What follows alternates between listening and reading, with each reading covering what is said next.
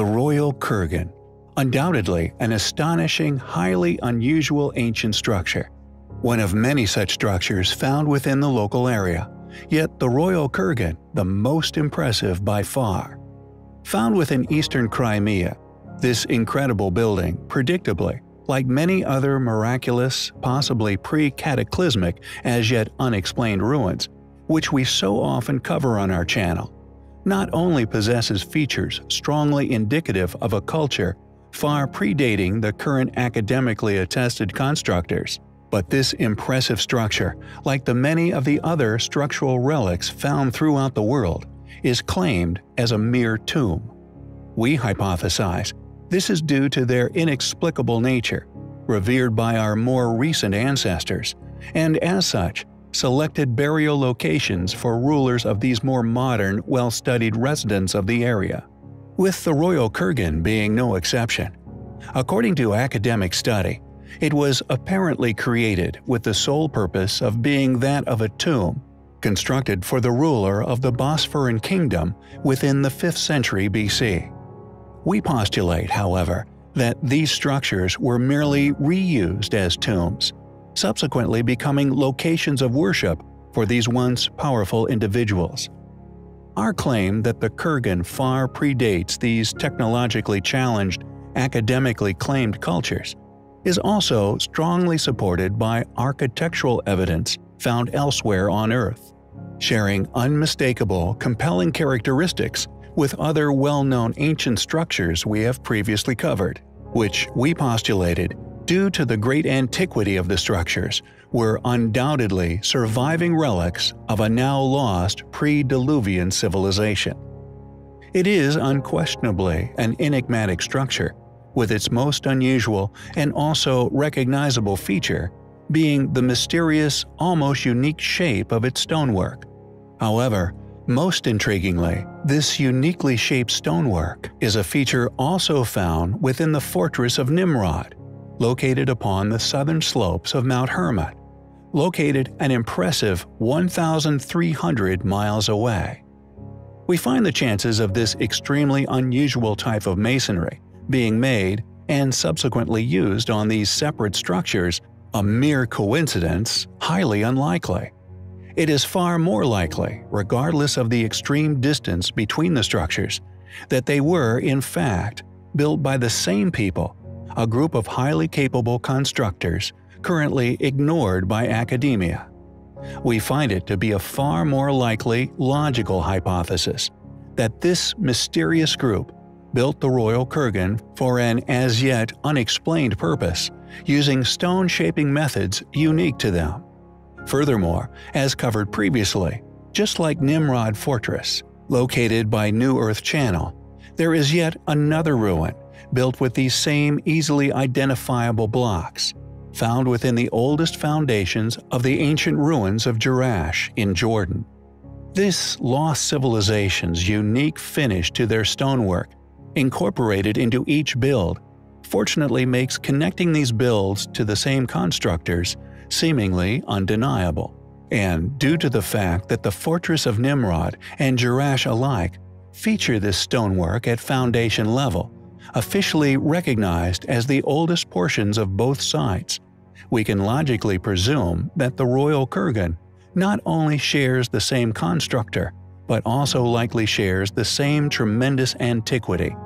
What's more, due to the sheer size of some of the stones utilized within Nimrod, indicates that it is existing work, created using lost knowledge, thus built by a lost civilization. Who built the Royal Kurgan within eastern Crimea? The surviving foundation at Jerash in Jordan? Or indeed the original structure found at Nimrod's castle? Were these structures built by the same, once highly capable, highly advanced ancient civilization? If not, why do they share such an unusual, unique style of stonework? What was the Royal Kurgan built for? When was it built? We find its enigmatic shape, construction technique, and indeed seemingly identical stone characteristics, linking it to the other ruins of tremendous antiquity, each located thousands of miles apart. Highly compelling. There are many unexplained ruins which can be found within Egypt. Who built the Great Pyramids? What was the true identity and purpose for the Great Sphinx?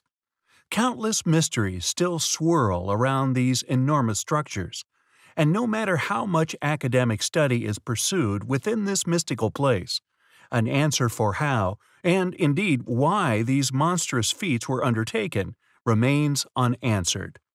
The reason for this gap in our understanding, we have come to hypothesize, is due to a paradigm of understanding, the result of which being that we as a species can only recollect a fraction of our history. A case of global amnesia has beset our kind, and unless those with the ability to see through the fog of established and as such heavily researched areas of our history, we may never solve the most important question of all: where do we come from?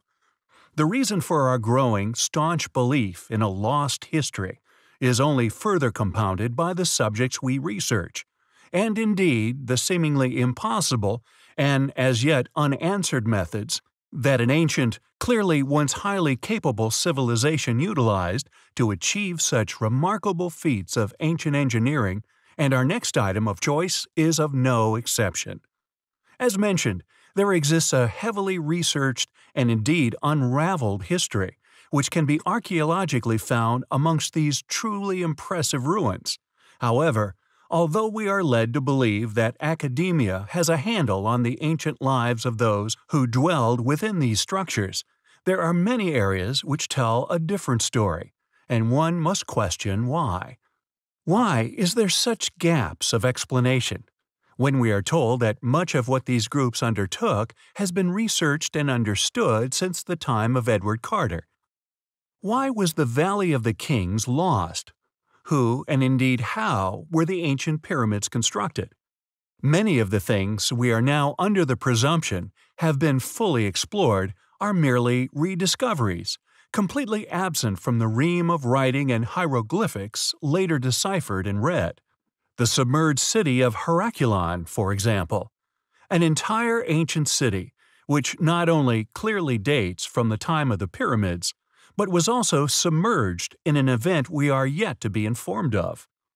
The rediscovery of this site in recent times is yet another example that the attitudes of those who are granted access to such sites is misplaced, and what we thought we knew about the true creators of said sites is a red herring, a smokescreen, placed down by later, surviving, and due to these unknown events, proven by heavy research, far less capable, far more primitive a civilization, who merely re-inhabited such sites, allowing them to develop to a point where they were not only able to leave their own archaeological legacy amongst these ruins, but also to claim such intimidating works as their own.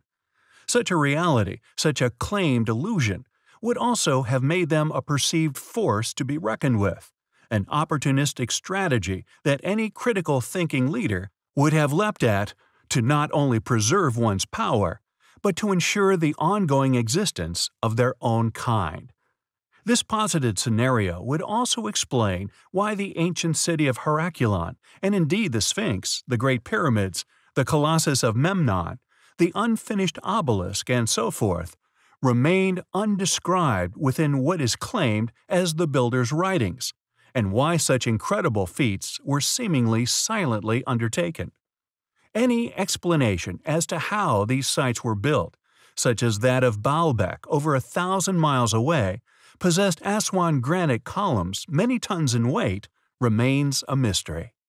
For one can claim such works as their own, but an explanation as to how they achieved them would not be something they could provide. Who built the ancient city of Heracleon, indeed the entire plateau of Giza? Why is the city submerged underwater? And what happened to those who constructed such sites? It is a pursuit for answers which we find highly compelling.